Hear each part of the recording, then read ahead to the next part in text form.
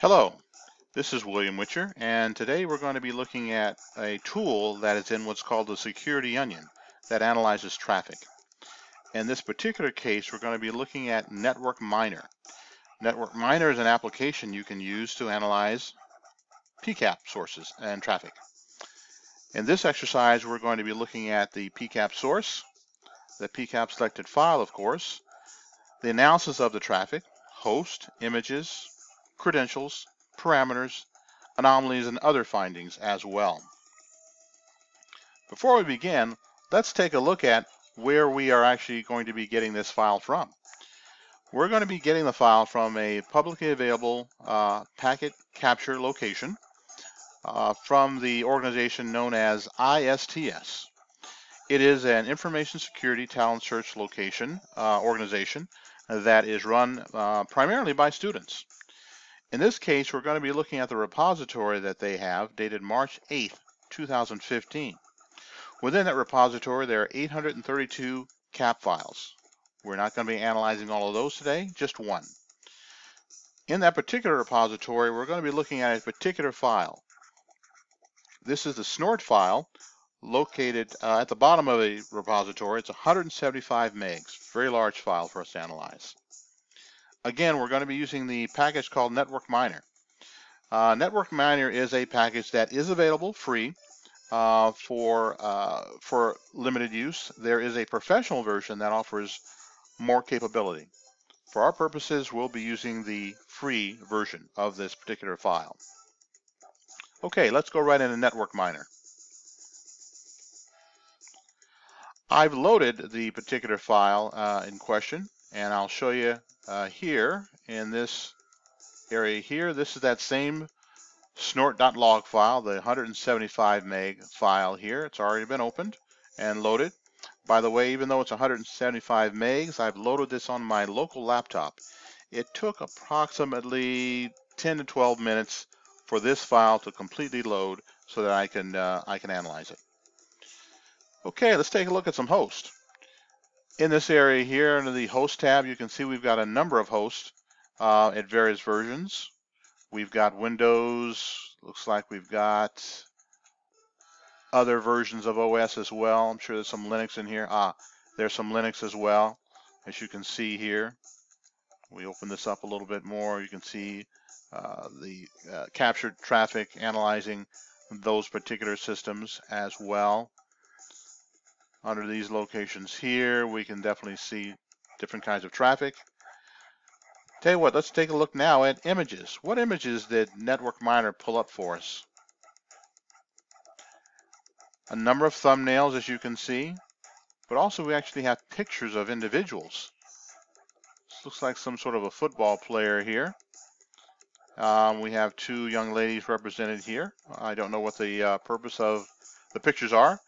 Again, we're just analyzing this within the package. We're not going to drill in or click in because there may be malware represented behind some of this information as well. Let's take a look at credentials.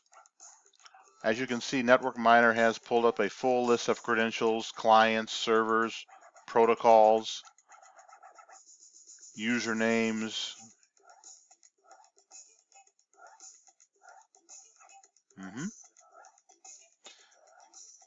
Let's take a look at parameters. I always find that a bit more useful as it relates to credentials.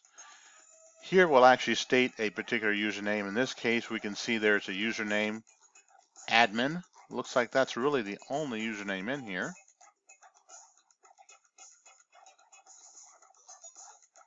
If we scroll quickly to passwords, hit P there.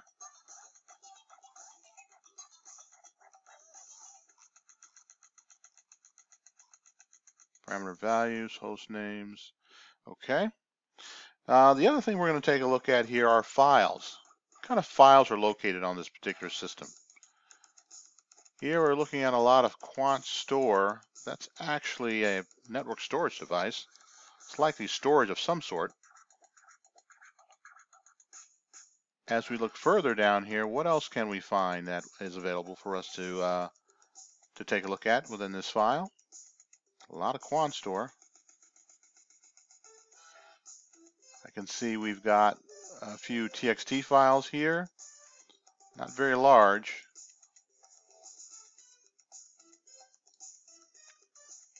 Very interesting. There are those pictures, by the way, that we were looking at. Michaela Butler. Got another file here as well. Those are the image files we were looking at earlier in the image tab for NetworkMiner. What other items are available here for us to take a look at? Let's see if we can't see any items with regards to anomalies. Okay, looking at anomalies, let's expand this out a little bit here. Okay, looks like we've got a lot of potential ARP spoofing going on as well. Very interesting. Okay. Clear text. This might take a while for it to pull up. There's quite a bit there. As you can see, it pulls up a lot of free text, clear text. Information such as admin, password, local host. You can see quite a bit of information within this particular application. It's called NetworkMiner. Again, the idea here was to ensure that we could take a look at the PCAP source, analyze some of the traffic, look at host. Are we able to look up any images or any other payload items and any other anomalies? That concludes the session for NetworkMiner and our analysis of the captured traffic. I thank you.